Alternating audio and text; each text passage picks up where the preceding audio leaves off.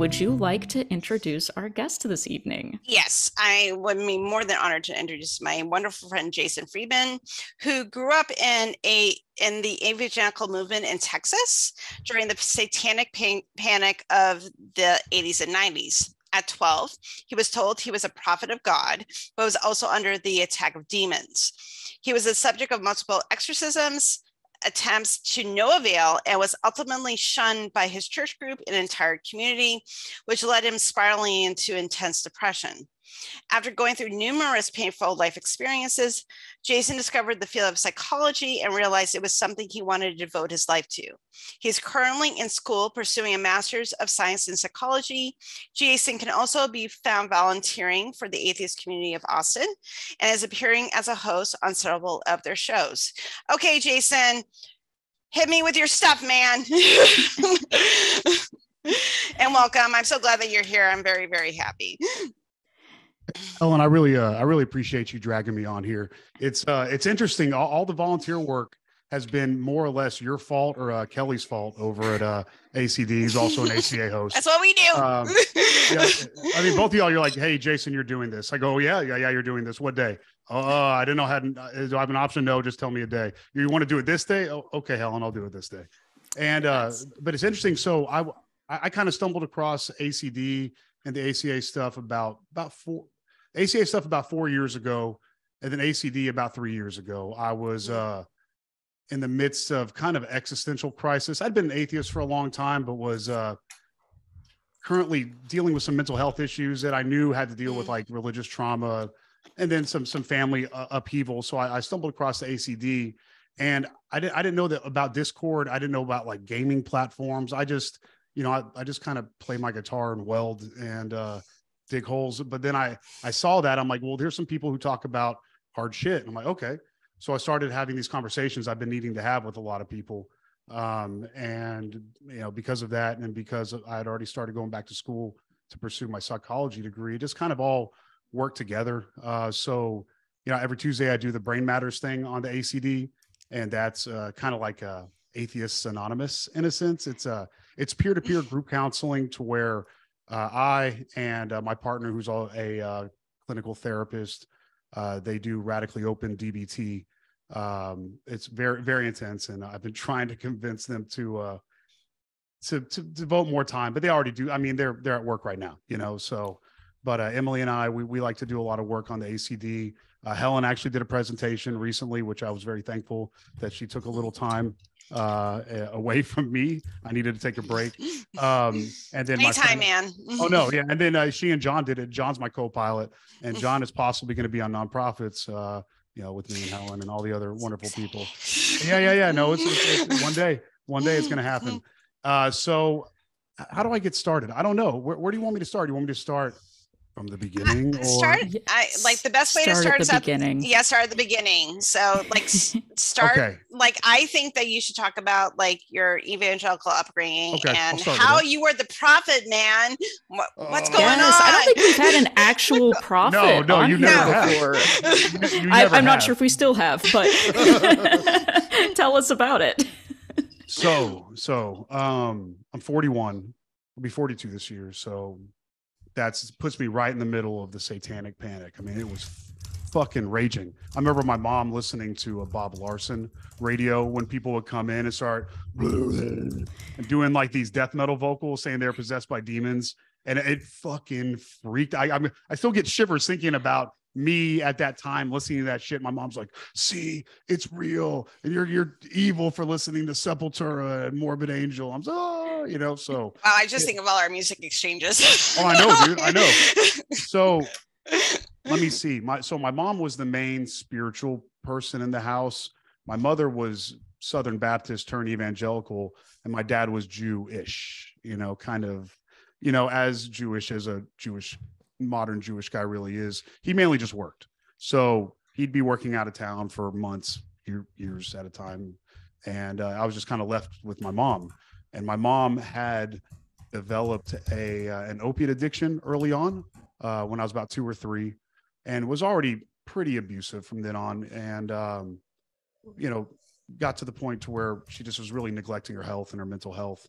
But during that time, she got really into like demons and Satan, and our church split off, and they started doing the speaking in tongues thing, the laying on of hands thing.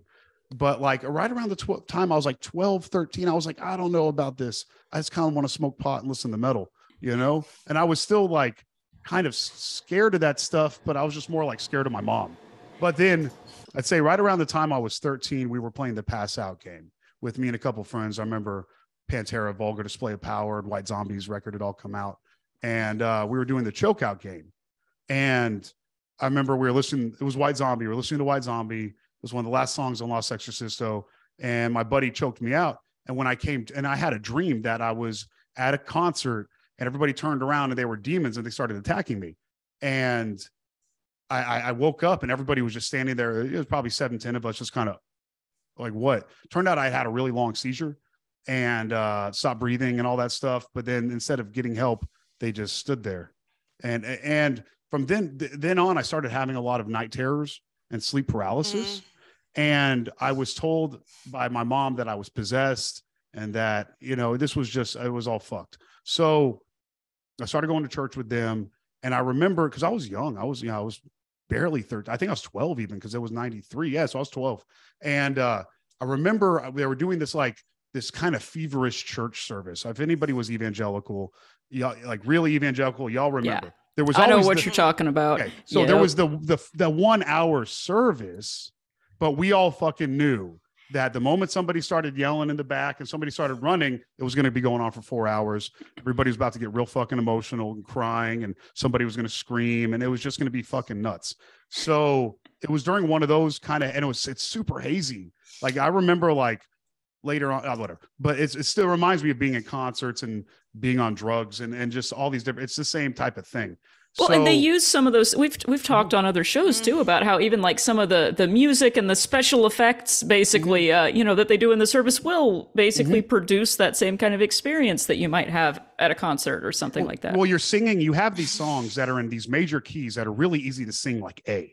You know, you have A major. That and A minor, those are really, and you have these 1, 2, 3, 1, and they're really trancy, and then you repeat. But it's all like modern pop shit. Yes. Yeah. It's like, what is that like? It's like the pop music that sounds like bluegrass, but has like, you know, but it's like really like, and you just it's like, it reminds me of like Bastardized Against Me, right? You know, so that's what we were into. And I did the praise and worship stuff. And so you get all these like trancy and everybody gets weird. And I remember thinking, I'm like, the pastor needs to keep wearing it. And I'm like, hey mom, I think I need to go tell the pastor to like keep wearing it. Like it's whatever, you get caught in this thing. So I went and told him, and he's like, oh, that's really poignant because I wear a cross on airplanes and I wear it out. And I was thinking maybe I should stop wearing it. But, you know, like now God's telling me I should keep wearing it. And for me, in that insular environment, after getting my music thrown away constantly and starting to have these fucking crazy dreams, that was a thing. Looking back now, I'm like, oh yeah, but it was bad. So we had this youth group, but I kept having these dreams and these nightmares, and plus my home life was bad because the drug use started getting really bad. And then my father was working like gone all the time. So it was real bad. My brother was just adopted. And the fact I even knew at like 8, 9 years old, you're letting this person get another kid because of some medical complications. My mom had to have her baby parts removed. And because of that, had to be on hormones, which she refused to take.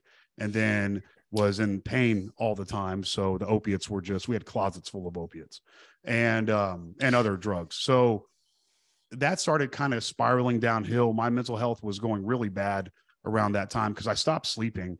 I developed insomnia really bad because I was terrified of going to sleep because of these dreams. I was terrified of sleeping.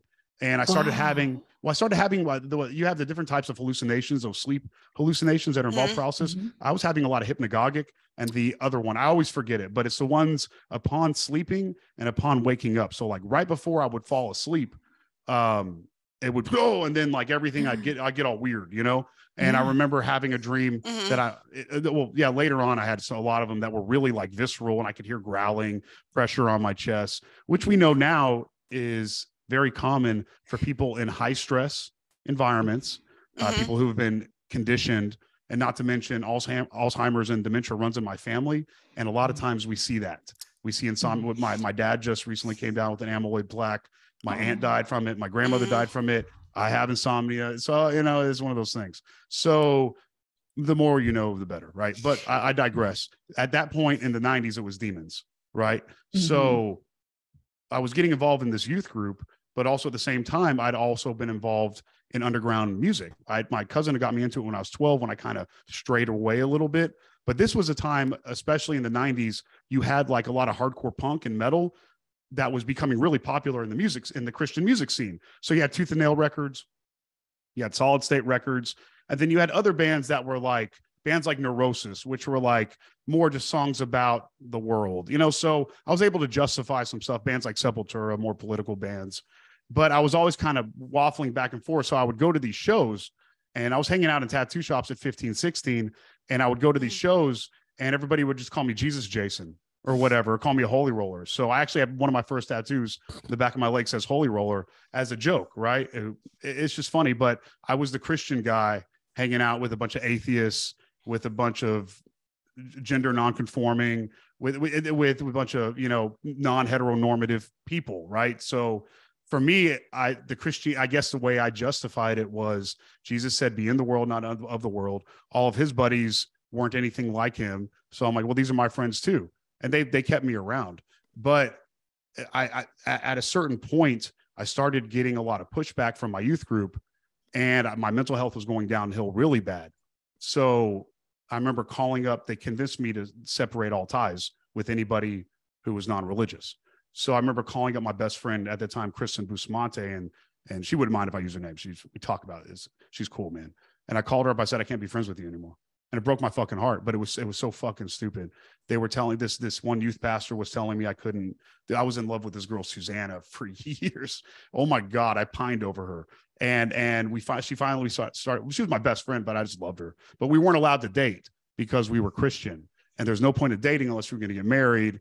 And I mean, you did purity culture too, huh? All of us just wanted to get laid so bad, and none of us did. This is just like a pile of trauma and bad shit and trauma. I haven't even gotten into it. This is just the preface. This is the preface. It's about to get really good. So this whole time, my mom's going downhill. She's going in and out of institutions and stuff. My dad's working further and further and more time. My brother's mysteriously ill now, and he's around my mom all the time and staying ill. So that whole thing starts going on in my household too. So I'm going fucking nuts. I'm suicidal constantly. I can't sleep at night. I'm convinced I'm possessed. I'm convinced all these things. So I start putting all this time into this religious youth group, this fucking piece of shit church called the Encourager Church in Houston. Fuck those people. So sorry, but seriously, this is why. You're allowed to say it. It's okay. Okay. You This don't have is to why. apologize. Because these are people who are like, we're okay. So there was this one guy named Rodney, and he was one of those guys. He wasn't the youth pastor, but he was one of those like mid-30s guys that always hung out if everybody knows evangelical culture, there's the late 20s to mid-30s guys that kind of hover around the youth group and start like they're the leader of us 7, and this is the leader of the 3. And Rodney had me and this dude Greg. And you know, I've been deconstructing a lot of shit. I've been going to trauma therapy, and it's funny because, and then studying all the psychology stuff, and people are like, well, you're bi, so you're a groomer. I'm like, well, what is a groomer? You know, it's a fucking groomer thing. And I'm like, oh yeah, Rodney was grooming me. There were a lot of, he was supposed to be my refuge away from my family. I would go to this grown man's house, you know, or he would be alone with us in church. And remember I said about those big crying, praying sessions? Who was there the entire time holding me and rubbing my back? They had this whole thing in church where it was like, men are too, and men need to be softer and love each other, which I agree. But what I didn't realize, what I wanted was another dude. But they just like, it's like the old trope is like, you're gay because some guy took advantage of you. It's like, no, they took advantage of me because I'm queer. It's a different thing. Yes. Thank you for bringing that up. Yes. So that was correlation is not causation. No. And but also, that was, what's up? And also too, if you're suffering abuse, like you're experiencing grooming as a queer person, it's hard, especially in religious structures. It's like, well, am I queer because someone made me queer? Mm-hmm. Or has this been a part of me? And it's something you have to work out, you know, between like, is this my authentic self versus this is something that was done to me, which I think that a lot of us queer people have gone through, especially coming from religious structures and being abused. Mm-hmm. How do you parse that out and find out who you really are and let go of the shit that happened to you, but also become your authentic self? I don't know. It takes a lot of work. I'll tell you. Yeah, it does. Because, excuse me. The problem is that your preference is told to you that it's a possession and not a preference. I mean, I'm a demon of love. I am a raging ball of just testosterone. I love it. I love just getting laid. It's the best thing in the world. But I've always been. I'm not going to argue with you. It's the best thing. I love it. It's like it's there. You know what I'm saying? If I was a demon, I would definitely be a queer testosterone demon. Dude, dude. I would be a succubus. Yes, like for free. Anything. I want to be both. I don't know. I want to be all. So I just give it to me. You know. So, but the thing is that was demonized for me. So I was always convinced I was disgusting. I remember in 6th grade, I had during a thing, I had a very, very, and I remember being in that position. Exactly. I'll remember this moment, and probably till I have Alzheimer's and I forget everything, that'll still be there, is when I realized I'm not like all these other guys. Like, I have to do something different. And then that kept getting reinforced as I got older and older, that I'm like, oh, people see it. They see it. There's something that's okay. So I need to like become more mask and wear a mask, you know, that whole thing. So during that time, this guy, Rodney, really groomed me, this guy, Greg, and this other guy, I forget his name, but I have a lot of blockage from that stuff too. But so very recently, the reason I bring that up is, I've been working through a lot of PTSD involving religion. I went and took a battery of examinations, and UTMB out here in Texas, they had a thing for people who qualified for PTSD treatment. I got a part of a grant thing. So apparently yes, come on, CPTSD from a lot of different things, which we're learning now you tend to have a proclivity for. So, you don't feel bad for having PTSD. It's just kind of how it works out. It's an epigenetic thing. What are we going to do? Right. Just work on it. But I digress. I was laying in bed about 2 weeks ago, and I was just going through all this shit. I mean, I've been dreaming a lot because I've been doing trauma therapy and taking all these inventories about my thoughts and problematic thinking and like, what role and responsibility, what can I do now? And so I'm just dreaming about everything. It's been intense. And I'm just sitting there, of course, just wide awake, can't do shit. So what do you start doing? You start searching weird shit on the internet just to humor yourself. After you're so bored, you can't read or watch TV anymore. Anybody's dealt with insomnia knows what I'm talking about. And I'm like, that fucking motherfucker. God, that motherfucker was grooming me and touching me and holding me and literally giving me massages all over yeah. And I'm just like, and I think about myself now. I've been doing MMA now 16 years, and I know where he lives now. And I've been, you fantasize about things. I'm not, but you want. So I'm sitting there. I'm like, you know what? I wonder if that dude ever got like caught for like doing some shit. All right, you know what? Because where we move, we just bought a house and we have a neighborhood. We have a school in the neighborhood, and there's rules here in Texas about there can't be anybody who's convicted of any sex crimes within a certain area. But so that's why we always get places next to schools. So I'm always checking to see, because I've got an 11-year-old and I'm hyper vigilant and just like a pit bull. So I'm like, you know what? I'm going to check the registry, see if that motherfucker, blah, blah, blah. But of course you're like, I'm never going to, of course, like, he's not going to find it. Whatever, Jason, So I was just like searching for all these guys I went to church with. I'm like, you know what? I'll bet Rodney. I'll bet that motherfucker. Yeah, I found him. So like 7 years after I left the church, or about 8 years, he was caught in decent contact with a minor. And I just fucking knew it. And it did something to me that was really fucked with me. I was having a couple of hard days. I was talking to my partner about it, talk to my therapist, talk to everybody about it. And I think I even mentioned it to Helen and on the brain matter stuff too. But because I did. I talked about it on Brain Matters because what it did was this. I had a place that I thought was a fucking refuge from a very miserable home life. You got to think, if you're 15 and trying to hang out in tattoo shops, and that's better downtown Houston, that's better than that home. You got to, it's just one of those things. So I thought I had found somebody who was a good guy, a role model, somebody who really cared about me. And right then and there, it was just, I'm like, yeah, I thought maybe he was grooming me for Christianity, but it's like when all of your anxieties finally confirmed that you had a right to be anxious about that. Like that person actually was following me home, or, it's like that. It's like, or those people were plotting against me. See, I told you. Yeah. And then all the time, while that's all going on, like, first of all, you're a child and don't have the life experience to recognize it. But on top of that, those same people that you're describing that are, running a youth group, and if they're grooming kids, like, they're teaching purity culture at the same time, which intentionally prevents kids from learning about things like sexuality and consent and bodily autonomy. And it's so gross to me that they know what they're doing, and they know that they're preventing you from knowing what they're doing. Yeah, it broke my heart. It was like it's like when people talk about that, like grieving a second time, like after you realize that there is no heaven or afterlife or reincarnation, and you're like, holy fuck, I thought I was going to see everybody again. And you're just like, it's like this. It's like, man, I thought I had, like, it was like, yeah, it's Christianity, but at least that guy was really nice.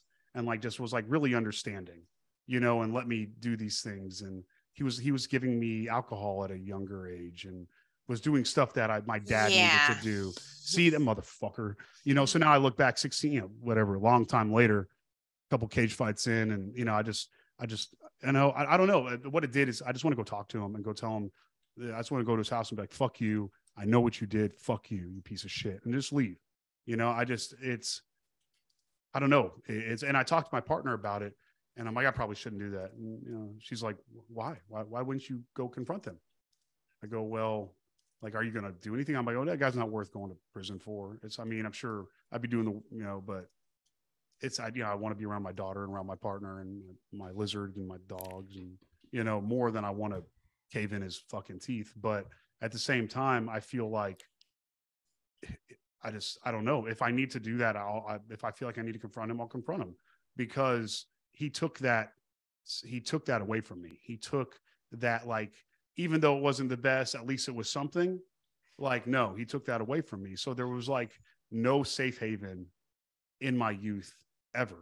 And I was getting targeted across the board. And it was just really heartbreaking. And then, like, I had started, let's say about 17, 18, I started playing in this band, and it was with a bunch of Christian guys, but it wasn't like Christian. It was just like kind of positive hardcore punk stuff, fast stuff, posy hardcore stuff. And mainly just saying about being nice to each other and girls. It's just kind of what it was, And we had our Wednesday meetings, because I was at that church fucking constantly. And we met up, and we're supposed to have, I guess, a Wednesday meeting, and everybody was there before me. We're talking like 20 people. And I looked at them, I go, okay, yeah, what's up? I fucking knew already, but they were hating the fact that I was getting tattoos, playing in a band. But I policed my thought life. I felt guilty for masturbating. And I just, I was praying and fasting. I was doing all of it. And I was as guilty as all of them. I felt as bad about myself as all of them. I was just trying to enjoy my life, something. And I thought what I was doing was positive, right? Trying to be in the world and that whole doctrine, right? The doctrine you start creating once you start trying to get out of that shit. The whole like Jerry DeWitt doctrine of like, it kind of just becomes nicer and more inclusive until God loves everybody, right? But they had the meeting, and they told me that I was no longer part of their thing. And then, but I was still allowed to come to the youth group, but I wasn't allowed to interact or have my same level of involvement. So they still wanted to act like they were doing you a favor by still trying to save you. Yep. Yeah. Okay. They were doing me a favor. But then the thing is, of course, but what this was on the precursor of two things. one, we had gone on this quote mission trip to Colorado, and we all like went to go stay in this like house. It was just so weird and culty. Because people in Colorado have never heard of Jesus, our Lord and Savior. So yeah, but it was like our youth retreat, or I don't know. I don't know. And so when we get there, apparently one of the people there, this lady there, has the spirit of discernment, and she does exorcisms, and she could tell that I had demons in me. And in front of everybody, they segmented me off for the whole trip. And every day while people were doing things, I had to go sit in a room while people tried to cast demons out of me. And I just sat there for days and days. I was just like, what the fuck is this? This is fucking terrible.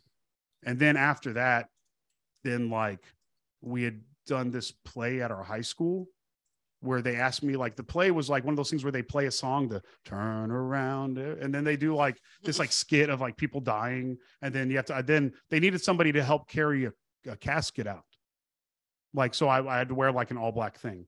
So, but then my friends and I had lied and said that we were going to do it. We've started a band and we were going to play a rock song or something, but we totally lied. And instead we dressed in corpse paint and had goat skulls and full stacks and wrote songs about the wolf of the apocalypse. It was really silly. My buddy was wearing a purple cape. I mean, it wasn't, and then I played the national anthem with my teeth. So, I mean, it wasn't meant to be, it was meant to be stupid and a prank. And it was just crap. But so then afterwards, people told me that they saw demons coming out of my mouth. And I was saying, I was going A-E-I-O-U and sometimes Y. A-E-I-O-U and sometimes Y. I mean, so you just, yeah. So, and then like songs about bunny rabbits. It was really, we were just trying to piss people off and get them to turn us off. That's all it was. And I had like these big rubber spikes on. I mean, it was really ridiculous. And yeah, people were telling me they saw demons coming out of me, that I called in the devil. I had to do a public apology for that. And so since I was the possessed guy who just played in the satanic band. You sound like every other black metal. Dude, I'm just being, whatever. I'm just like a nice guy, you know, and, and it's just silly. It's just like, whatever. And so, and then after that's when all that started happening. So, I still was like, wanted to be involved in some kind of church stuff. So then of course I gravitated towards this cult in downtown Houston, which I thought was a street ministry. And they were like carrying crosses in downtown Houston, but we would also like feed people who were homeless, and we would feed sex workers. But I didn't realize it was one of those like feed them and make them pray thing. I was just trying, I was trying to find somewhere to help people. Right. Mm-hmm. And it was just the same shit, the demons and the shaking. And I was always friends with girls, and I was a virgin for a long time because of purity culture. So I always brought like my female friends there. And they got convinced I was having sex with all of them when I was still a fucking virgin. I just, being a queer dude, I just tend to not like being around straight men most of the time because they're weird, I guess. But, you know, no offense to straight dudes, but for me, it was like, I don't know, it's always weird around you. Like there's you're doing this like thing, and I just don't get it. But okay, I'm gonna be weird. But it's just, and that can be threatening too, right? Like if you know that you're not gonna fit that exact model that they're all promoting, like you know you don't fit. Yeah, dude. It's no thanks. So they were always weird about stuff with me. So I started finding out that the pastor also had some possible sexual abuse charges that he was running from overseas. And then this other dude was doing some weird shit. Then these people started selling their possessions and moving in together. And it's just, so I just had to stop. I had to stop. So I'd have to say right around time that was like 18, 19. I was 20. No, I was about to be 20. I was 19 and I was living in Dallas at the time. And I was trying the prayer thing. And I just like, I was having these terrible dreams and not sleeping, and just doing everything the Bible said, and doing word studies and doing this on my own, managing my own thought life. I remember I was on my knees and I was sitting there. I was like, you know what? Fuck this. I remember, fuck this. It's like, I've done everything. I'm fucking miserable. I can't sleep. Everything the Bible says I'm supposed to do, I do. And I was trying to get involved in this other like punk rock. The bass player from that band, All or Descendants or whatever, this guy named Cletus, was doing a church up in Dallas that I wanted to check out. Everybody had tattoos and punk rock, blah, blah, blah. You know, you had a good mix, punk rockers, non-racist skinheads, metalheads, just the underground activist type people. And it turned out just to be that guy's like, why are you going to see bands play when you could be home praying? I'm like, fuck this guy too. So I was sitting there praying. I was like, nothing's happening. This is bullshit. So I finally slept whenever I had that thought. I hadn't slept in like 3 days. I finally slept and I woke up in the morning and I'm like, you know what? Fuck all this. I'm done. If there's a God or if God cares or any of this stuff, you know, I don't know what I'm going to do with these dreams about these demons, but if there's a God, obviously he doesn't either give a fuck or he can find me. So I don't give a fuck anymore. I told my girlfriend I wasn't a Christian. So of course she broke up with me and she was done with that real quick because of course Christ before love. Right. So that sent me into a tailspin. I don't know. I mean, should I start going into all the drugs and everything? I mean, what? Share what you're comfortable about. You don't have to tell us all the details. I'll tell you anything. Yeah. I just don't know. I just don't know how, you know, graphic. You can share as little or as much or as little as you want. Like we do not ban free speech. Yeah, and I should have mentioned at the beginning that, you know, we probably should have had a trigger warning that obviously we are talking about trauma and abuse and drug use and that kind of thing. So, you know, if you have just joined us, that conversation will be continuing. If you it's gonna be a lot more fun. So feel free to mute for a little bit if you need to, step out, whatever. It's fine. Yeah. Can I know that we're going to go into that time, but I just want to circle back a little bit because you were mentioning being in the church and dealing with trauma, and you're being told you're a prophet and you're being told that you have these special powers, and then you're also being groomed. Like, I'm sure a lot of people have experienced this where you're told you have special powers. You're told that you're special. And there's a lot of people that have had difficult home lives. So to be told you're special, to be told, you know, there's something miraculous about you, must have gave you I'm just saying, I'm not trying to project, but probably gave you a little bit of sense of like, oh, I'm not a bad person. This is just circumstances, and give you a little bit of self-esteem. It gave me more of an unbalanced, you know what it gave me? It's like whenever you do these surveys about performance in the job place, and it's women, it's like cis women and cis men being compared. Right. As men always overvalue and underperform, whereas cis women always undervalue and overperform. So what it gave me was that sense of like being special, but like not doing anything for it. So okay, that makes perfect sense. yeah. Which of course being groomed as a male, and of course man is the household thing, and you know I don't know, and the top, and your magical penis makes you special, Jason. That's the magical. rule. That's the rule. If you have a penis, it's magical, and you're better. I don't agree with that. I'm constantly feel like a mental midget around my partner, so I don't agree with that one bit. I've worked with women that would annihilate my own daughter. Makes me feel like an idiot on a constant basis. So, but yeah, it definitely gave me this weird sense of like of being a mind reader, because it's like I always knew, and I was told that I always knew, and I had this discernment thing, and I just like trusted my intuition, and I was just surrounded by yes people who just it did. It really fucked with, and just like my personality and the way I approach people. And I still have to work on like telling people and feeling like my opinion is the only valid opinion. And a lot of that came from religious conditioning, especially as a male. Yeah. Oh, 100%. And, you know, I imagine also that's something that is a pretty good hook to keep you involved. If being a part of this group means that you're special, you have these special powers, these fruits of the spirit, are you going to lose your discernment abilities if you leave the church? Like that's a pretty good reason to stick around, I would think. Yeah. But you know, the one thing though, is that it never made me feel good about myself. I always felt like a piece of shit, and I always felt disgusting. And I had so much self-loathing as a Christian. It was because we had kind of a Calvinist backbone. Like, you're not worthy and you don't even know, like, good luck knowing. We don't know. You can try and You know, even those will say, God, I know you, but I didn't know you. You were lukewarm, so I spit you out of my mouth, blah, blah, blah, all that shit. So since I was constantly horny and liked death metal, I was convinced, and I was told I was possessed and had all those dreams. I literally had a fear, and it sounds so fucking ridiculous right now, but I had a fear I was going to be like an antichrist type person.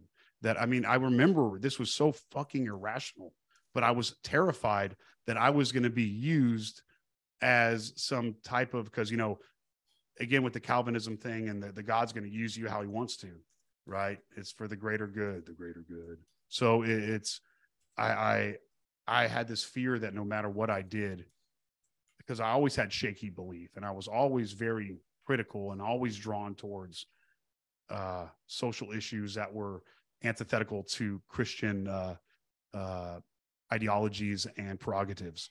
So I just felt like I was constantly on the fence. So I would try to overcompensate with fasting and praying and trying to be the best at that, and dedication of time. And it just made me a fucking anxious wreck. It really did. I never, I mean, I'd have to say that. So while I felt like I had special powers, I also felt like a piece of shit, and, you know, made sure I wasn't worthy of my magic powers. Wow. That's really insightful how you put that. I think it's yeah, that's really frustrating. I grew up in a similar kind of evangelical background. Not all of those same things obviously happened, but you're right. It was always, you know, no matter how exciting the running and jumping around in the service was, you know, there was still this kind of tickle in the back of your mind of, hey, I hope I'm really saved. Yeah.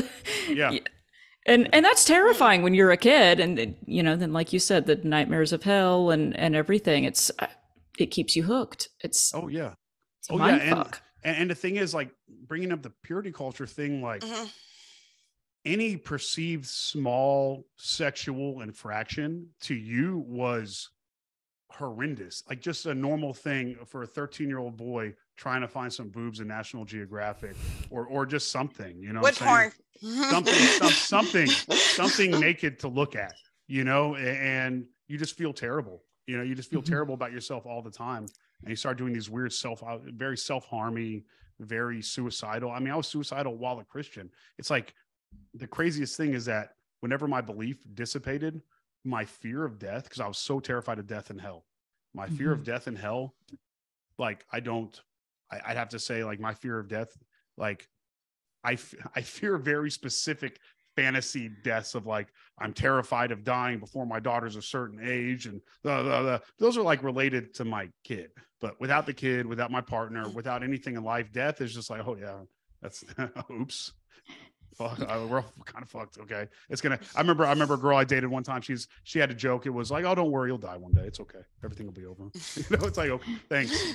But it made sense to me, you know, and it's, I guess, like a positive nihilist in that way. And the same with, like, fear of hell. Like, okay, like, there's nothing. Well, okay, that's good. Now, like, I don't have to worry about it. I guess the whole Mark Twain thing, right? I didn't care before. I'm not going to care after.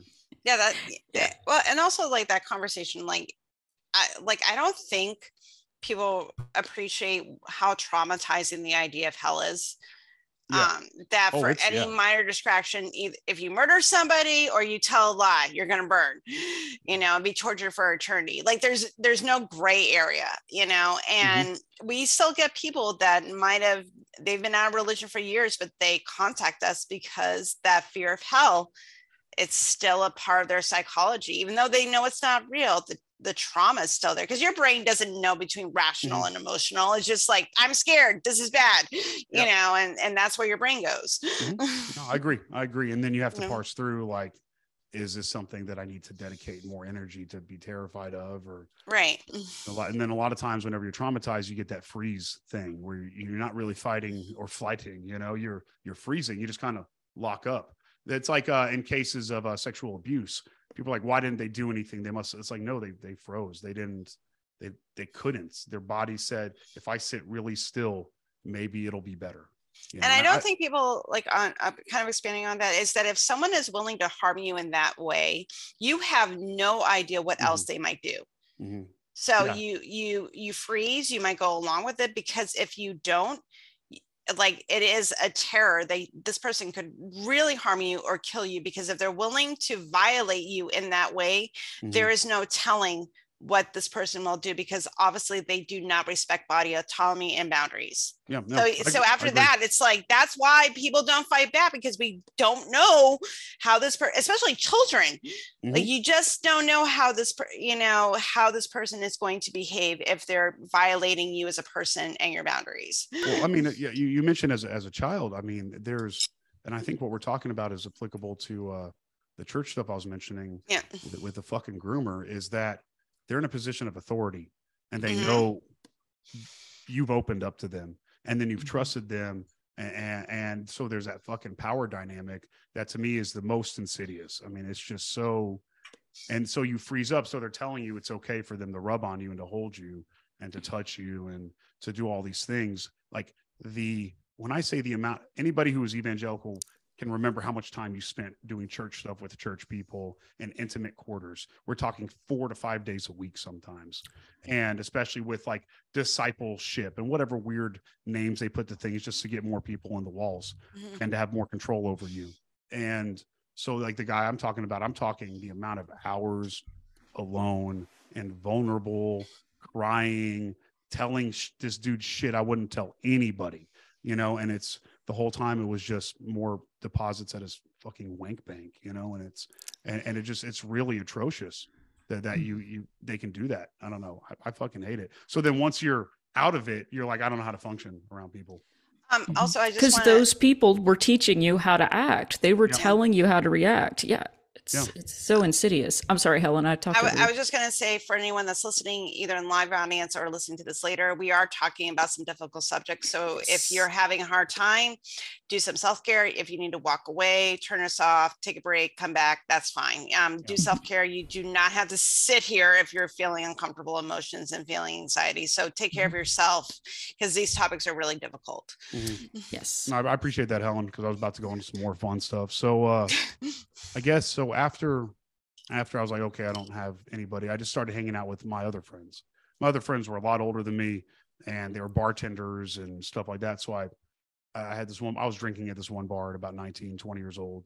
I had 2 21st birthdays there, so it was one of those things. But I remember all my buddies would give me shit for being a virgin. They all knew.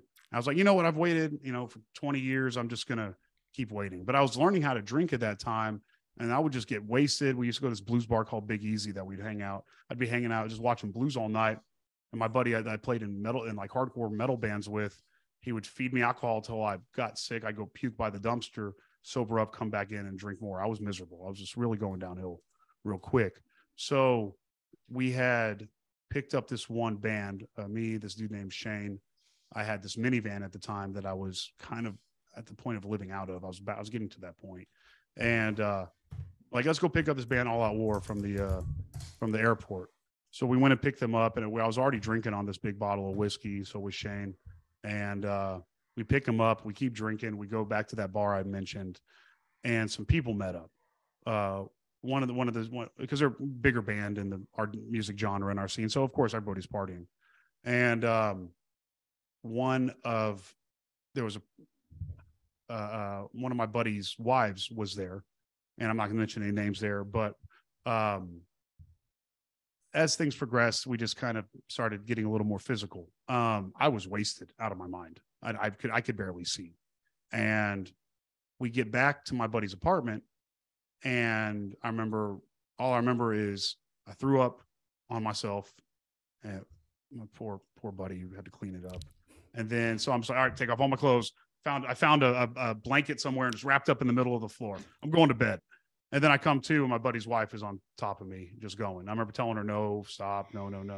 And so there you go. So that really fucked me up, because that's like the one thing I had kind of been waiting on, and it made me feel even more terrible, right? So my goodness. Yeah. So because of that, for like 2 years, I made very bad choices, and like just had partner after partner after partner. I wasn't using protection. I was in a path to self-destruction, You know, I was so depressed from that happening. I started doing a lot of drugs. I started selling drugs to support more or less my habit. I could do drugs for free. And it was, it got to be, I ended up living after a few years, I was living at the trap house that I was selling drugs for.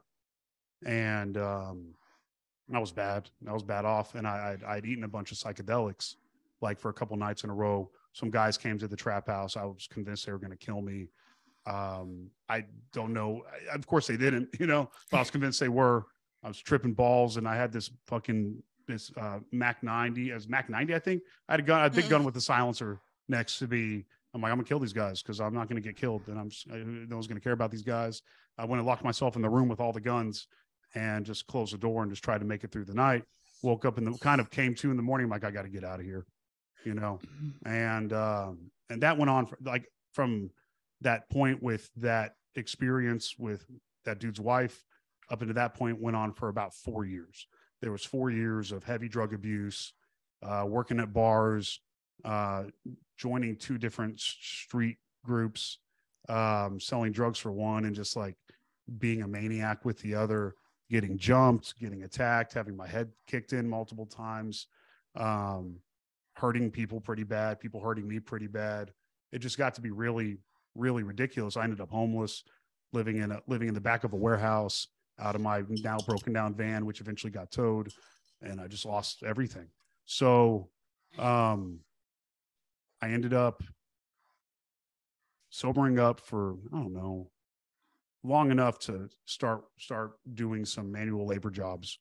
I was able to get those and got an apartment downtown, and just kind of started working my way up from there. And then one of my buddies, because I was always really violent, one of my buddies picked up MMA, and he's like, "Hey man, why don't you come down and do this thing?" I'm like, all right, cool. Because at that time I had told the street crew that I was running with what I thought about them. Not to mention, a couple years prior, I was dating somebody that I guess everybody thought they had a right to, but apparently they were telling everybody that they did have. So, you know, somebody was doing some stuff behind my back. It was really gross. So because of that, I got targeted. You know, it's a whole head getting bounced off the concrete thing. And so I picked up MMA more or less like a Rocky montage thing. Like I'm drinking myself to sleep every night. I'm getting targeted by a lot of people. I need to do something. I mean, my life's going downhill. I have to do this. It's this or die.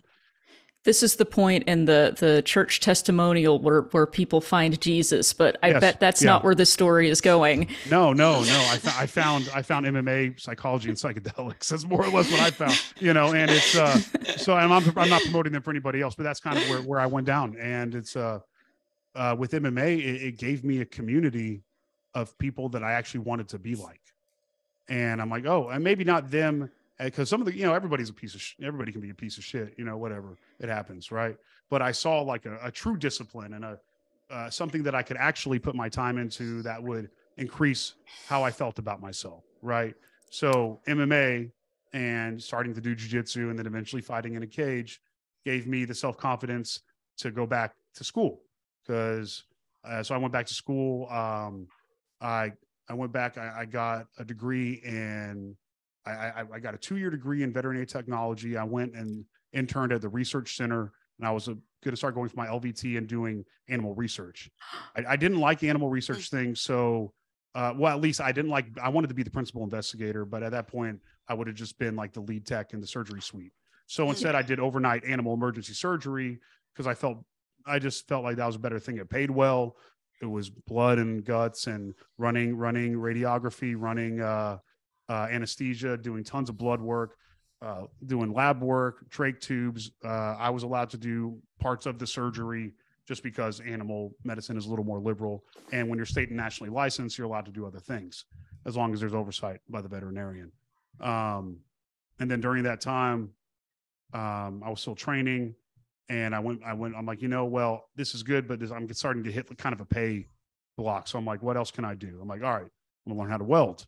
Okay. So I went to welding school but this is like now my 6th year of college, but on my 3rd kind of subject, you know? So went to welding school, welded for a long time, opened a tattoo shop while welding. And cause I'd always grown up in tattoo shops, and became a welding inspector, and then closed down a tattoo shop, and then worked my way up. During that time, I had gotten married and had a kid, like I mentioned. Our marriage was rough. We just had a lot of conflict internally. I'm not going to go into details of it, but because of how difficult it was getting towards the end, I had lost 2 businesses because I'd gotten screwed over by some insurance company. A bunch of people did. That was bad. And then one of my 2 tattoo shops, I ended up suing my business partner. During that time, my mom took her own life. It was inevitable, but it eventually happened. And I blew my hip out fighting. So I was building a tattoo shop on crutches. My first hip surgery was botched. So I had to have 2 full, they had to reshape my hip twice in 8 months. Damn, dude. Yeah. That's some serious fights you're participating in. Oh, yeah, like every time I talk to him, like I always find out something new. Like I didn't, like we've talked a lot, and I didn't know about you getting 2 hip replacements. Yeah. No, it was rough. So so we did the hip surgery thing. During that time, I was working a lot, and the marriage wasn't doing too well. Just a lot of differences and a lot of conflict. So let me see. Whenever fast forward to the COVID thing happening, I'm doing weld inspection. I finally got rid of the tattoo shops.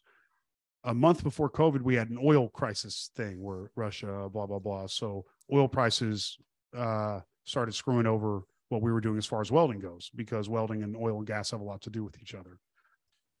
So that hit, and then COVID hit. So then all transportation, everything got shut down. So I think it was in a matter of 6 weeks, I lost all work. It took almost 2 months for my unemployment to kick in. So I ended up digging holes, and I was told to leave my house. So separated from the family, and then went in like it was bad. So my mind started doing started disassociating again, kind of like it did whenever I was religious. And I'm like, wait, so my mind's, why am I thinking these weird, so then I'm like, I need to look into something, so I started having the dreams again, started having night terrors again, started having sleep paralysis again, started having hallucinations again. I started feeling really disassociative. This is one thing about being evangelical, is you're taught that your internal dialogue is actually external, that you're receiving information, right? Yeah. So my mind started thinking that it was that. And I'm like, no, I've started realizing that I'm like, this isn't good. I'm so stressed out and so miserable, because at that point I'd been sleeping in a separate room. It was just stuff going on that wasn't good. It just wasn't a happy household. I've got my daughter, and I just know it's about to end, and I'm just fucking falling apart. So I end up moving out. And during that time, I'm like, I need to do something with my life, because I'm falling apart. I was in a child custody battle thing for a long time. Had to do a lot of stuff. I ended up finally getting it to where co-parenting 50-50, nobody's paying child support, everything's split down the middle, everything is fair, and I'm getting paid back for what I put into my house. So, but that took years. The beginning of that wasn't good, and it wasn't healthy. So I started watching TED Talks when I was before I moved out, about psychology stuff, about mental health stuff. I started watching the ACA stuff, the ACD stuff, talking to people. And I'm like, you know what? Psychology is really interesting to me. This is something because I need to start diving into, because I'm starting to see stuff. I started seeing a therapist. I went to a psychiatrist. He ended up being fucking terrible. And my therapist, he actually ended up being pretty fucking terrible too. He said some real sexist and homophobic remarks, and he was just trying to bro down with me. And I'm like, no. Ooh. All right, Ed, I gotta, because he had said something, because I was like, this divorce thing is difficult. He goes, well, man, he goes, I got divorced. He goes, you know how women are. I'm like, no, I really don't know how women are, but okay, let me hear this out. He's like, he goes, think about how bad I had it. I got left for a woman. I go, okay. And he goes, yeah, think about it. Like, I got left as a man for a woman. I'm like, I don't understand how that's pertinent, but okay. And then I stopped going to see him. It was really fucked up to me, because around that time I was starting to admit to myself that I didn't just like females. So I didn't really feel safe talking to Ed about that.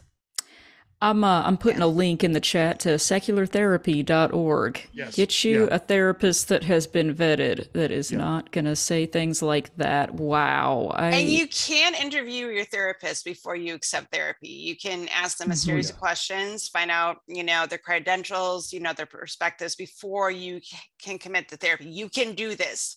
Yes. So you can interview your therapist because you're going to give them money. So they better know what the fuck they're talking about. Anna and I now she's my fucking dog right now. I like her. She knows the lingo. She is not very pro-religion. Like she won't discourage a religious client, but luckily we can talk a little bit more open about those things. And she does a really good job with that. And not to mention she's a trauma therapist. So she just knows what she's fucking doing. I like her a lot.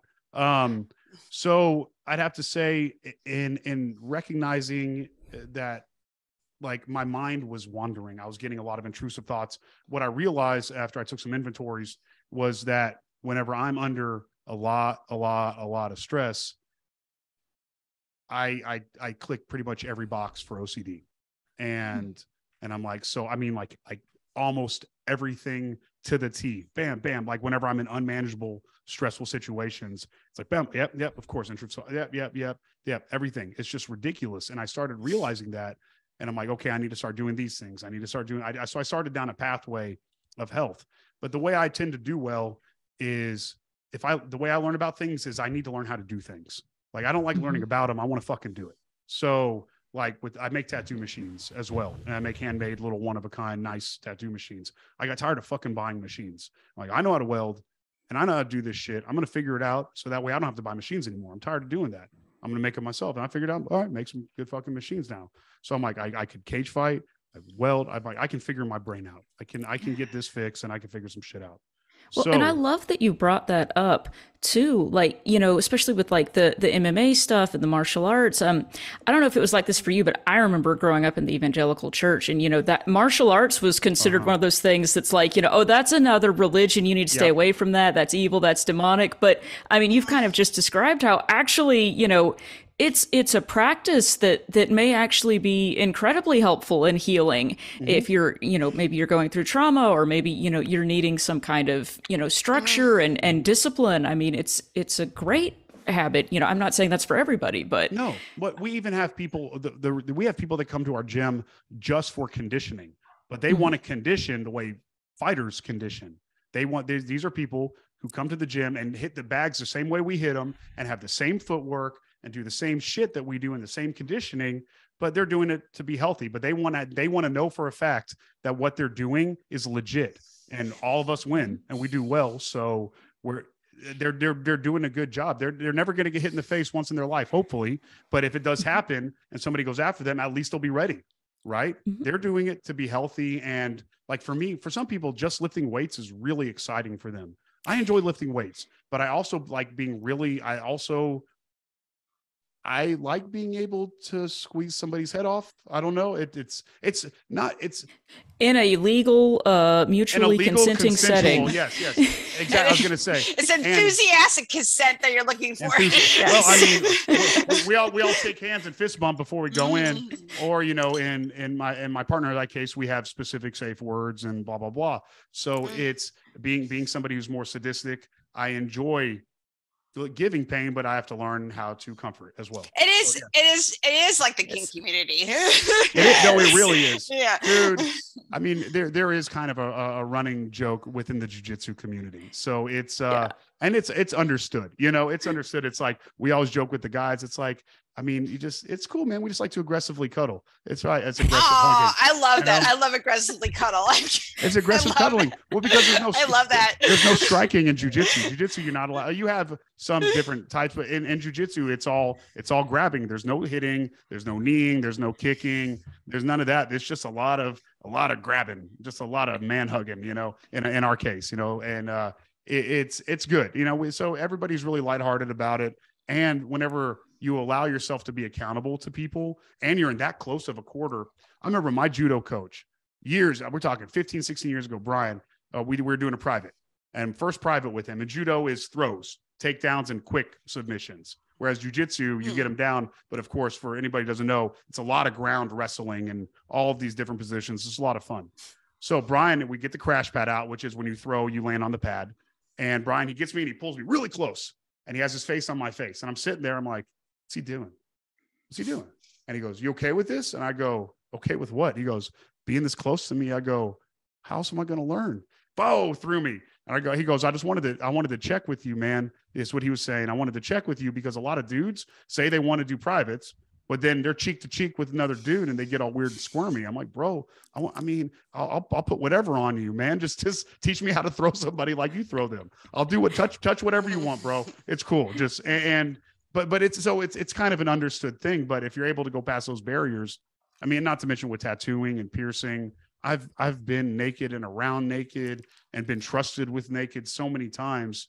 It's just, it feels comfortable to be that way. And it's really interesting. You can pierce somebody's nipple without looking at their nipple. It's just one of those things. And it's like this master art of doing it without looking at it. I used to wax genitals. You know what I'm talking about? Yeah, you just do it. You're not even, there's no sexual contact. It's just a body part and you're just applying wax and peeling it off. Like you're not, the context of certain things about the body, we tend to sexualize them, but in a clinical, like your gynecologist is not thinking about your vagina when he's doing like in a sexual way hopefully, but a good portion of the time, he's just like, I'm like, I got to do a pap smear. He's probably thinking about his taxes or dinner. Right, later. exactly. I got to zone out. I remember being in surgery. If I'm thinking about the surgery or if I'm thinking about welding or I play in a bunch of bands, I'll be sitting there playing a show live and I'll be like, oh, where am I? I'm like, oh God, it's like driving home at the same time. Like the moment you start thinking about it, oh, fuck, where am I going? Where am I? I shouldn't have smoked that. It's just one of those things, right?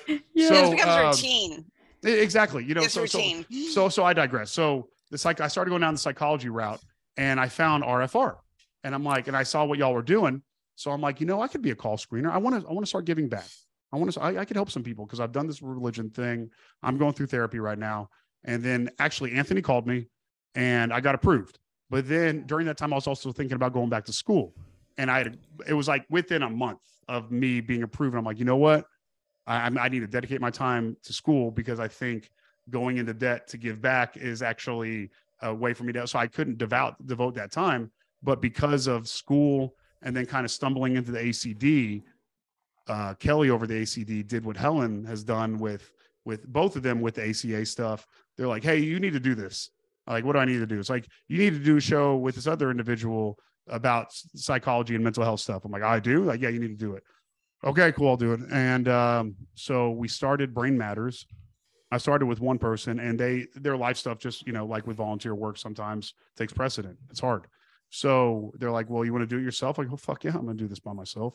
This is good. So for what? Helen, how long did I do it before for a while? I've been doing it for a while. I've been doing it for a while. God, like a long time now. At least a year and a half. Have I? Has it been? Jesus. It's been a long time because and because we've been friends about that long. We've been friends about 2 years. So I would say about a year and a half.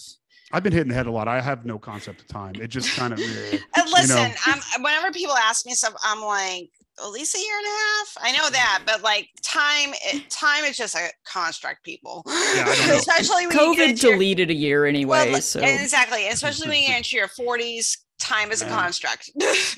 Everything blurs together. Like 20 years ago to us is the 90s. Yeah. That's crazy. Not 2003. It's 1993. It's still 1993. It's so exactly. Wild. So that really, what was really neat is that during that time with the ACD stuff, it's like any teaching, it forces you to get better at it. Like teaching, because these people are going to come and I do a lecture and I need to make sure to tell them the right shit because I don't want to give anybody some harmful shit. And I've been getting really challenged by my psychology classes. I got really, like my favorite class I took so far was my feminine and gender studies. It was a social psychology. And it made me realize how much of a sexist piece of shit I am. And it made me realize I had some bad fucking takes about things. And I got mad about it. And I'm like, they really, yeah, okay, you're right. Okay. And I read this, I'm like, I'm not blah, blah, blah. And I'd read, I'm like, yes, yeah, okay. And then I remember telling my partner, I'm like, I'm this, that. And I was like, well, this, that, and the other. I'm like, yeah, you're right. you know, so it's been a lot of that. And then with conversation with ACD and all that stuff has been really, really helpful. And actually getting a good therapist, all like because during that time, and especially like my partner being a therapist, you know, they don't therapize me, but they know how to do these types of things. I've learned, especially in, let's say, the past 2 years, one of the most important lessons. And it's like how to start establishing boundaries with people. And I was indoctrinated into thinking that I have to do the male thing. I have to be the one that everybody's dependent upon. I need to make more than everybody. I need to be stronger than everybody. I need to be the one that I need to be the knight in shining armor or whatever, you know, or the savior in denim. I don't know, whatever. And it's really, it makes me perfectionistic, and it makes me very like overworking and over expecting in myself, and also at the same time under expecting from other people and minimizing other people. And with the problem with being the savior and sometimes the martyr at the same time is that you have no boundaries, because you're just waiting to prove yourself more and prove your value and prove your worth more and more. And especially with like some family dynamic stuff, and with fighting for my rights as a father, and fighting for my rights as a homeowner, and fighting for my rights in a divorce, and fighting for my rights in other situations, I've learned how to set boundaries and advocate for myself, which I'm also learning how to do, because I just recently, once I became an atheist, I'm like, fuck that shit. I've had no problem coming out as an atheist. I know a lot of, and that's being in Texas, working oil and gas with very open, staunch Republicans, guys with Trump. I mean, the job sites I go to, these guys are ridiculous. But luckily, and being an open atheist, these guys will come up to me like, hey, Jason, man, I know you know about these things. I'm like, these things? Well, what are these things? I know you know about that gay stuff. I go, all right, Blake, tell me about the gay stuff. What are we going to talk about? About the gay stuff. Oh, no, but it's cool, because he comes up to me and he's like, man, so my daughter, you know, she's like 15. She's dating this older guy. He's 16. I go, yeah, what's the problem? He's too old for her? It's like, well, yeah, that's kind of a problem with that. I go, well, what's the problem? Well, he's trans. I go, what do you mean? Like, he identifies as male, was born, they used to identify as female, is now identifies as male. He's like, yeah. And he goes, I don't know what to do. I go, what the fuck do you mean you don't know what to do? I go, treat that motherfucker like any other dude that you don't want around your daughter.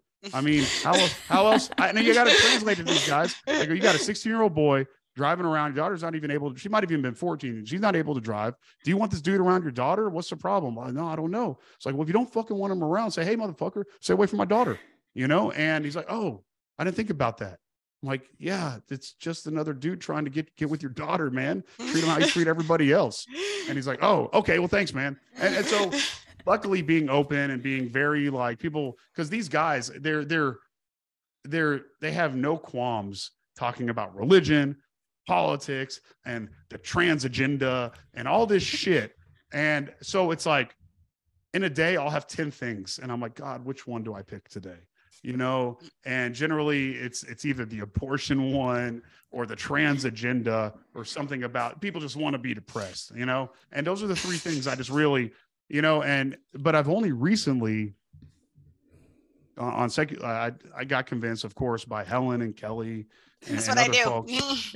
Like, if you want me to influence you to do something, I will influence you.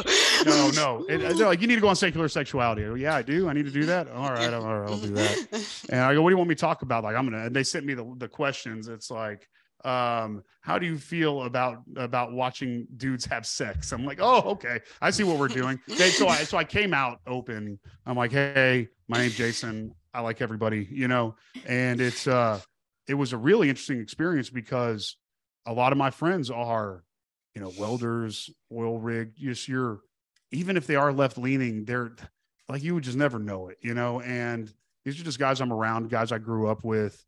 And I haven't really told anybody. I've left breadcrumbs, but that was the first time. And I was really worried about the blowback, but one of my buddies who voted for Trump, who has some questionable morals and things like that, I hit him up like, hey, Ron, you know, Yeah, you saw that shit, huh? He goes, yeah, I saw that. I go, hey, we still cool? He goes, why wouldn't we be cool? I go, okay, cool, man. I appreciate that, And then I had one of my other buddies, super Republican.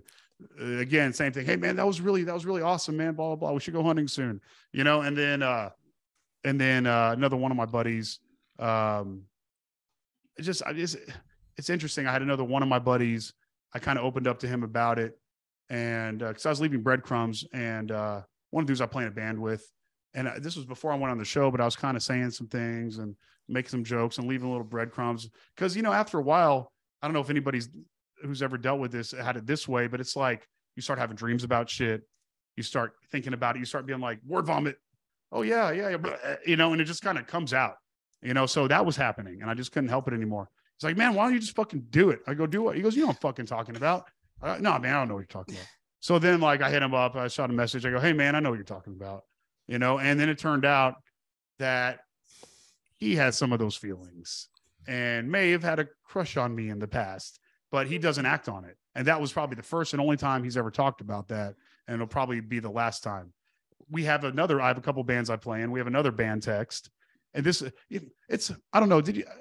I don't know why this comes to mind, but do you ever see that Thor movie with Jeff Goldblum? And like, that's the best Thor movie. That's the best one.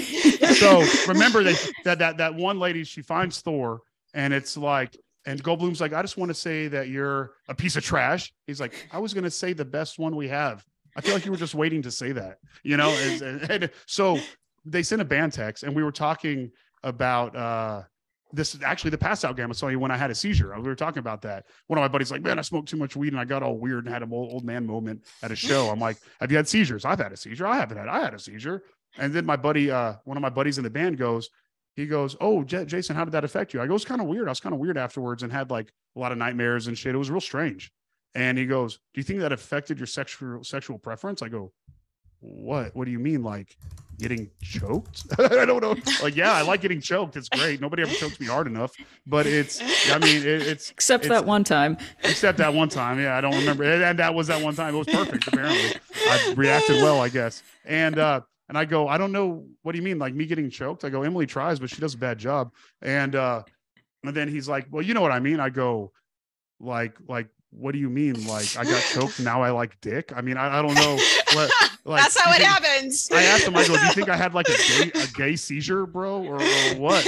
Like it shook something gay loose. I mean, I don't know. He goes, do you identify as homosexual? I go, bro, we were just talking about White Zombie and seizures. And now you're asking me, I'm like, no, I told him I identify as Freddie Mercury. He goes, what do you mean? I go, man, I want it all, bro. And it was just, he was waiting. And then I gave him this like long kind of text thing. Of course, the other dudes in the band were like, whatever, don't care. And at the end, he's like, I go, it's just sad that it's sad that some dudes are closeted, and he's like, yeah, closeted men are problematic worldwide. I go, yeah. And it just ended. I'm like, bro, it's okay.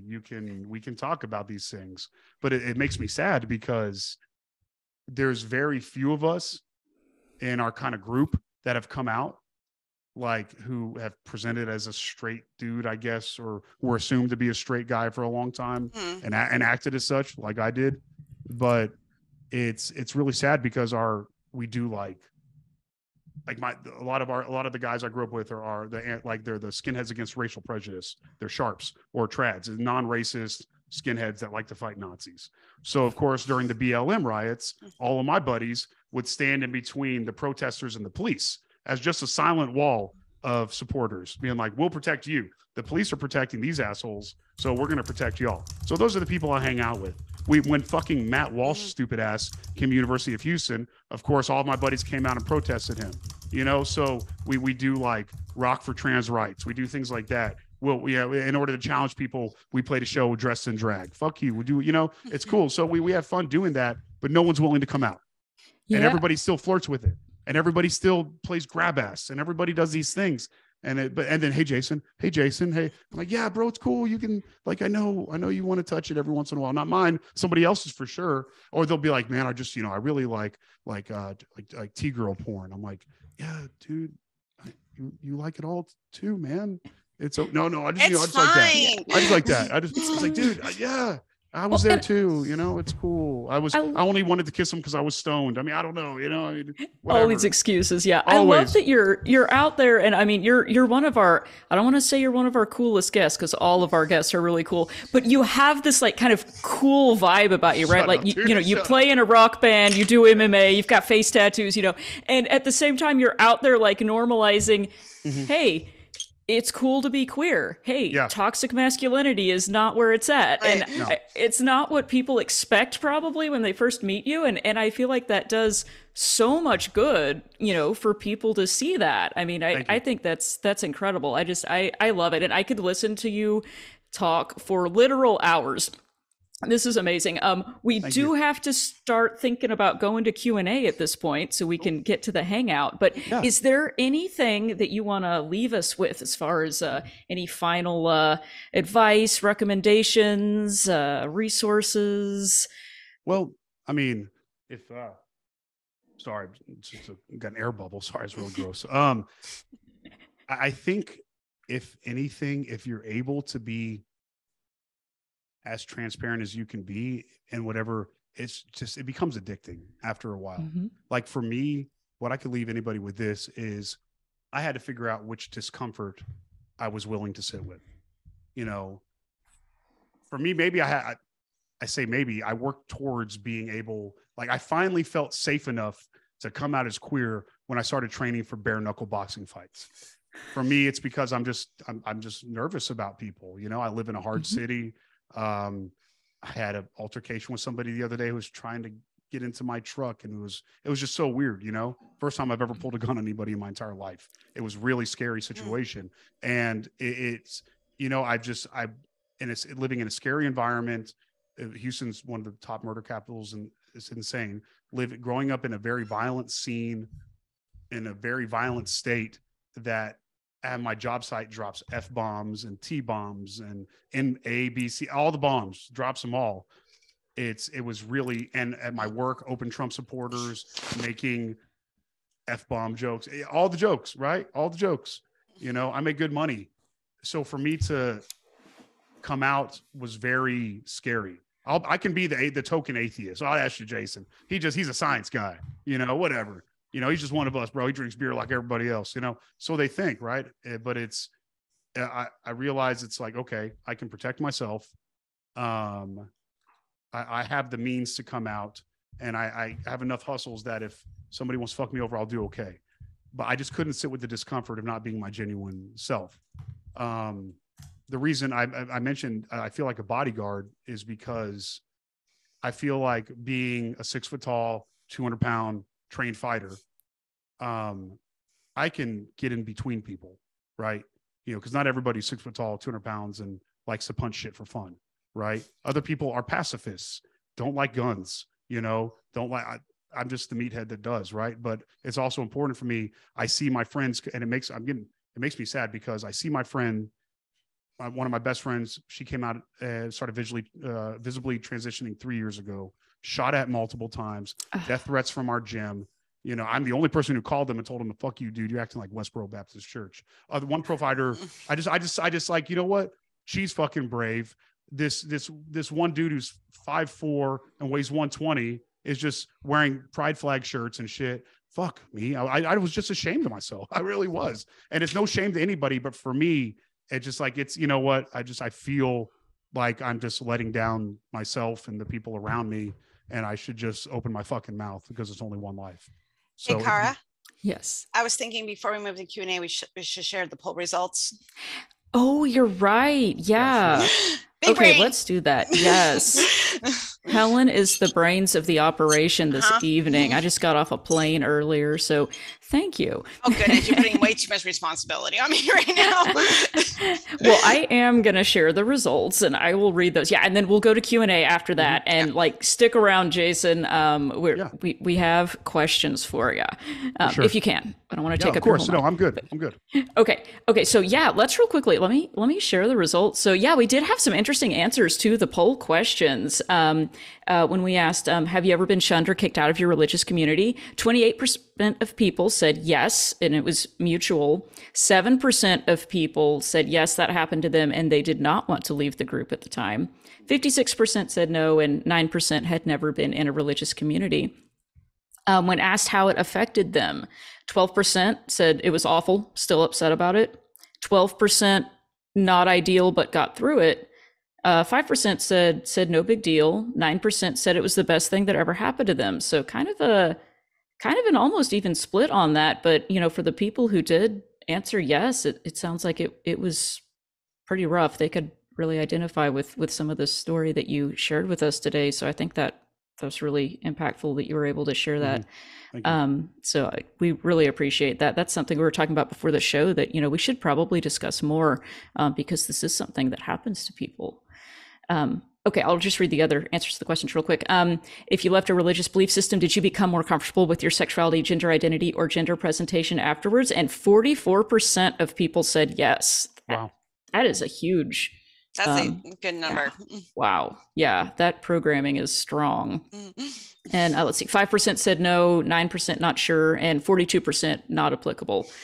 So it sounds like the yeses have it on that one. It's the phase. It's a very strong phase. It's a phase that might last your entire strong life. Yes. And then finally, after leaving religion, did you ever get back into religion again? 2% said yes, they went back to the same one. 14% went back to a different one, or went to a different one.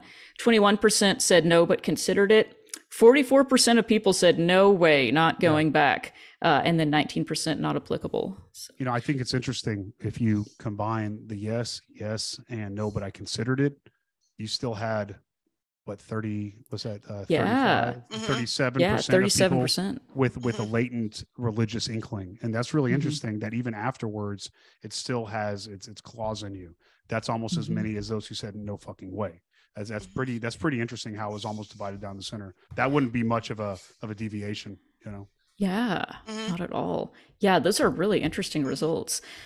Okay, well, I'm going to stop sharing those and we will actually go to our exit poll here in a little bit. But first, we have a couple of questions for you, and we'll go through this part real quick so we can wrap up and go to the hangout. But let's see. The first question, this is an easy one. Someone was wondering if you could mention again, you talked earlier about a peer-to-peer support program that you've been working in. Can you mention what that is again and where people can find it? Oh, for sure. So Helen and I both also work with the atheist community of Discord. We both work with the ACA.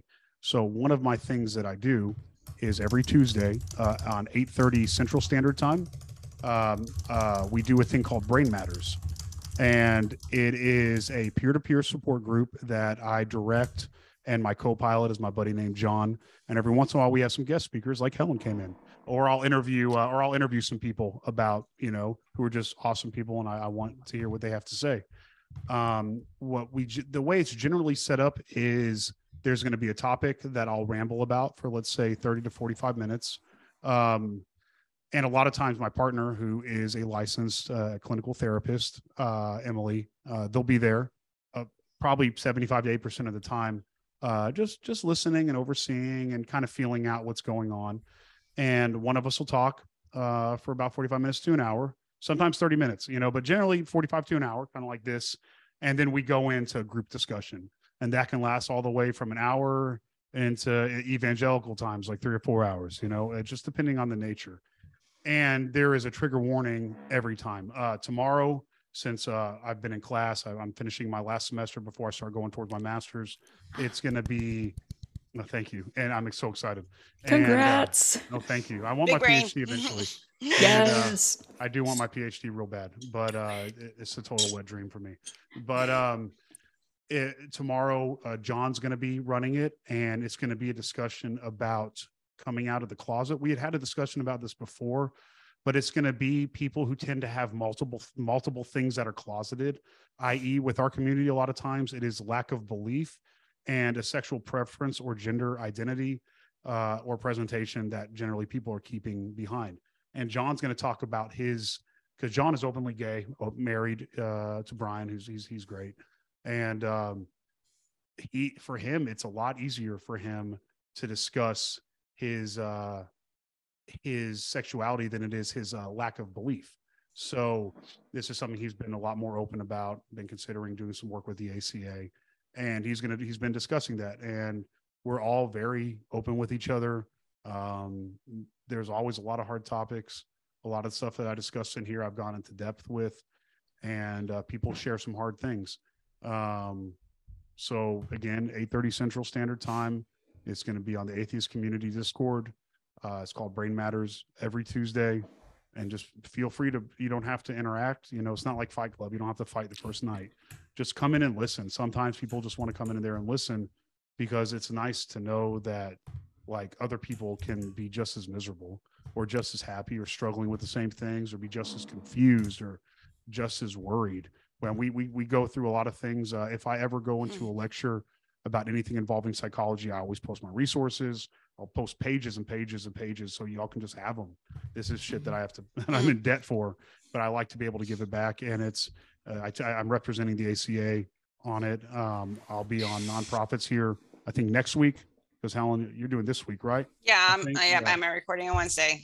I think I'll be next Wednesday, and then possibly another one. And we're talking about doing some more shows on the ACA. And then I'm also the official ACA intern right now. So if y'all want to get in touch with the ACA, we have some stuff we're trying to do. We always need more volunteers. We need more production staff. We just need help. Volunteer work's hard. It takes a lot of time. So yeah, and we definitely appreciate you coming on here too.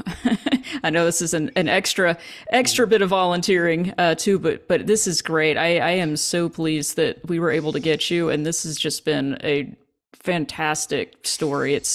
It reads like a testimony, but it's got a happier ending, I think. And before we moved to the Hangout, Helen, do we have one more question? Yeah. Hit it real quickly. Yes. So you have some psychological training. So what are some common but easily missed signs that someone is suffering from religious trauma? What have you, based on your own experience and what you've studied?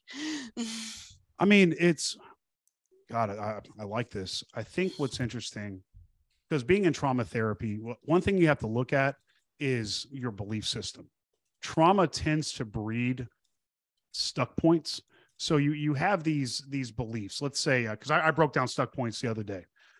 So I appreciate you asking this. Sorry. So let's say I have this belief, all religion is evil. Okay. Well, we go down a list. It's like, okay, and what emotions do I feel about this? Let's say anger, 100%, disappointment, 100%. And then we go down, okay, well, what is the evidence for all religion being evil? Well, I'll give, like you would anything, this right here, the Catholic Inquisition, or let's say, the cover-ups of shuffling priests and things like that. Let's say it's something like that. Okay, that's good. Well, what's the evidence against it? What do you mean? Well, what's the evidence against all religion being evil? Shit, I never thought about that. Mm-hmm. Well, hold on, let me think. Well, I know some Wiccan stuff that teaches like being earth conscious, that's pro-science, pro-humanism. I know some pagan polytheists that are that.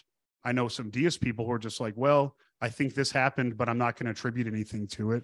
That's kind of neutral. It's not terrible. I mean, we could debate. It could be an epistemological issue, but when it comes to morals and values, I know people who are probably more earth conscious and humanistic and moral than I am. Okay, well, holy shit. Maybe there's some, and then, so what you do is you just kind of go down your belief systems and you start to deconstruct it. What is there all or nothing thinking? Well, yeah, I mean, it is all or not. I said all. Well, are you minimizing it? Are you overgeneralizing? Yes, I am. Okay, so then after you do like a personal inventory of that belief, you go, it's like, well, now all these things considered, how would you restate it? And let's say, well, I could restate it being like, of the religions, I see the monotheistic ones that are patriarchal are really damaging to this, and this, and then, or I could say, it's like, I could even say something positive. Some of the Satanists and paganists or pagans and some of the people who are into witchcraft and polytheism or even some sects of Buddhism teach very positive things. that are actually, if some of them, like we've seen with like mindfulness meditation, is extremely useful in the right circumstances and with proper therapy. But it's actually something that was developed by a specific group that has actually been shown to be very, very positive for a lot of people. And not everybody, again, overgeneralization, but for a lot of people. Okay, well, that's, you know, and then what do I give that? I'm like, well, I believe that. That's actually really good. So then you go back to the original thought and you're like, well, now think about everything. How do you feel about that original thought that all religion is immoral? And then I'm like, well, you know, take away, you know, the monotheistic ones and then Hinduism for the caste system and some other weird shit that doesn't let you like use medicine. That's about 60%. Yeah, about 60% of those guys are real fuckers, you know? But then you got the other 40% who are just, you know, either doing something moral or maybe have some latent hangups or, you know, indoctrination we know early on in developmental stage actually rewires your brain. So maybe they just have some issues from that, your brain rewiring. And so actually these are moral people. They're not immoral. They're generally doing a cafeteria picking all the good stuff out of these religions, even some atheo-Christians, or you have half my family's Jewish. And so you have just people who are culturally Jewish and they believe in humanistic values. So in doing that, and you realize that a lot of these stuck points are trauma related. Some of mine were, the world is out to get me. You know, there you go, overgeneralizing. What, you know, there's definitely a lot for that.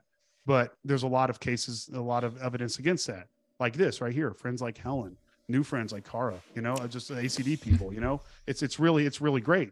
So then there's evidence against that. So I can go through all my stuck points and I have a list of them in my journal, and I go down any trauma related stuck point and kind of judge it skeptically. And I think the thing about skepticism is that we're really good, or we've become really good at skeptically evaluating everybody else and everything else. But if you've been traumatized by religion or anything in kind of religion adjacent, whether it's involving sexuality, gender identity, gender expression, or the mixture of everything, or even just different cultural, let's say you really enjoy doing witchcraft stuff. Let's say you are an atheo-pagan. Let's say you really enjoy doing some polytheistic stuff, but you feel condemned because of your Catholic upbringing, you know, that's, investigate that. You know, it could even be non-religious. It could be like, I'm not allowed to make mistakes, right? And well, why aren't you allowed to make mistakes? What is evidence for that? If I make a mistake, everything's going to fall apart. Well, that's an all or nothing. You're using big language. You're generalizing. Generally, the reason you think you're going to make a mistake is because of this narrative you're telling yourself about a traumatic event that you coulda, woulda, shoulda, only if. You're still bargaining. You're still grieving it. You haven't even worked through the whole thing. You're still blaming yourself. And what's really interesting is that in doing that, I now feel empowered because I have to admit to myself that I have a role to play. Sure, I was victimized. Sure, I got fucked over. Sure, it took me a long time to really figure out life. I'm not figured out, but to actually get my feet up underneath me. But like, okay, yeah, people victimize me. Fuck them. Cool. But there's still me. There's still me. What am I going to do with this? What can I do with this? And what should I expect out of myself, if anything? And it's just being honest with yourself. I think during anything involving religion that's traumatized you, it's looking out for something like a foreclosed identity, to where, do I actually believe this? Here's something I feel strongly about, but have I myself considered this using my values, you know, and using logic and reason, not my logic, or using logic and reason. Like, can I prove this to myself again if I were to start over? So I think identity foreclosure is a huge thing to look at, because if you have an emotional feeling about gravity, like the force of gravity, that's something to really consider. So when you start having emotional feelings about facts outside of like Greg Abbott, and the stupid fucking Texas legislature just all needs to go like play in a freeway somewhere. Yeah, that's okay. I can have emotions about that because they're legislating against my rights. That said, very basic facts like, I have no reason to believe in a God. And so it's like, why are you so emotional about that? It's like I'm not attacking, and apparently I'm attacking your identity. That is something that's so intrinsically into your identity. So if you're emotional about something, you need to really think about, why am I emotional about this? Is it rational for me to be emotional about this? Because emotions can be very reasonable and rational things. Somebody is legislating against queer people. Yes, I'm going to get mad about this. Somebody says God doesn't exist. Why are you mad about that? Like, why are you mad about that? What does that do? What does that challenge in you? Maybe you should be mad about it. Show me why you should be mad about it. Prove to yourself why you should be mad about that.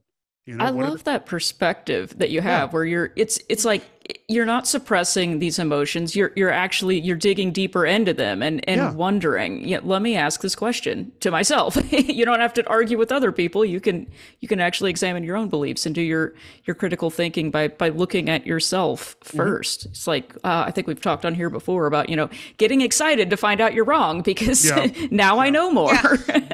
Yeah, I like learning love new that. shit. Yeah. Exactly. I always say feelings are going to feel. It's what do you do with the feelings? Yeah. But feelings are going to feel. Your feelings are valid. It's just a matter of what you're going to do once you're having those feelings. Yeah. And this has been just such an incredible story. Again, thank you so much for sharing all of this with us, Jason. Like, you're definitely going to have to come back because we are not done with this conversation with you. Yeah. But you're coming back, you so Jason. much. Yeah, you're coming back. You're coming back. I said so. Yeah. Helen has voluntold you. I voluntold you. So you have to come back. And we are going to move to the hangout here in just a second. So stick around if you can, and if you have more questions. But real quick, before we move to the hangout, Helen, do you want to tell us what we'll be doing here next week? Yes. So for our veterans, our wonderful resident volunteer deviant teacher will be back again doing another talk on love and relationships. So what does love got to do with it, as Tina Turner famously asked? Yes. And what is fantastic about emotion? What troubadours do to modern musicians and rom-coms miss to personal declarations of love, and its manifestation is almost as synonymous with humanity as the capacity for reason. Perhaps why they're so often pitted against one another. So let's explore love, both as a feeling and as an emotion, both of most of the feeling and emotion, a few expressions of it, including monogamy, polyamory, and relationship anarchy, and find a few principles to help us on our own tunnels of love. Okay, I hope he's not mad at me that I did not do that as well as I want to represent David. So if he scolds me, I deserve it. Okay. He'll be here next week to talk more about it. So that's just right. The teaser trailer. That's right. This is the foreplay, people. That's right. So if you can't get enough of RfRx, please go, as I said, go check out our previous recordings on our YouTube. There's 102 of them for you to view right now. Or if you can't get enough, you want more, go to your Spotify, your Speaker, your Apple, wherever you get your podcasts, and you can find us on there. There are more episodes there as well. As I said, if you have questions, inquiries, comments, creative hate mail, please send it to RfRx at recoveringfromreligion.org, or suggestions for hosts. We will take those as well. You can find us on our blog, where you can hear other people's personal stories, get more resources and all that jazzy stuff. And you can find previous recordings of our podcasts on recoveringfromreligion.org/podcast. You can hear those as well. Cara, tell people how to find us on the socials. Yes, I would love to do that. We are on all the socials, or many of them anyway. They seem to come out with new ones all the time, but we are on Facebook. We have a Facebook support group page as well. We are on Twitter, we are on Instagram, we are on TikTok. I'm dropping all those links in here now, so whichever one of those or ones of those that you use, go ahead and give us a follow or a subscribe or a like or a share or whatever it is that that platform does. That really helps us get out there to reach more people and help other people find us and see what's going on at RFR. And so it's also fun to keep track of what's going on, and you get to be 20% cooler on the interwebs. So that's another benefit. Yeah. And thank you all so much for coming this evening. Before we move to the Hangout, I am going to launch our poll at the end just to see how you enjoyed the program. And this helps us out to make sure we're producing shows that people are interested in hearing about and lets us know how we're doing. So I'll read the questions to that real quickly, and then Helen is going to wrap us up and we'll go to the Hangout. So as a personal thank you to my wonderful friend Jason, thank you for doing the talk tonight. And I twisted your arm to do it because that's what I do. Thank you for having me. Yeah, this was really, yeah, I knew you would have interesting stories, talk about your deconversion process, you know, all the things that you've been through and where you are now. Being so open and honest is something that I really appreciate about you. And that's why I love you. So, you know, I'm really glad that you were here tonight, and we're going to have you back as a rule because I said so. So, yes, ma'am. Okay. So, whatever you say. Thank you, sweetheart. I want to remind everybody that everything that you get as a benefit through recovering from religion, which when it comes to our website, resources, doing these talks, seeing our ambassadors out in the wild, everything that we do is all done through donation. So we can keep bringing you all the wonderful content that you get to experience as part of the RFR community. And with that, I'm going to say good night.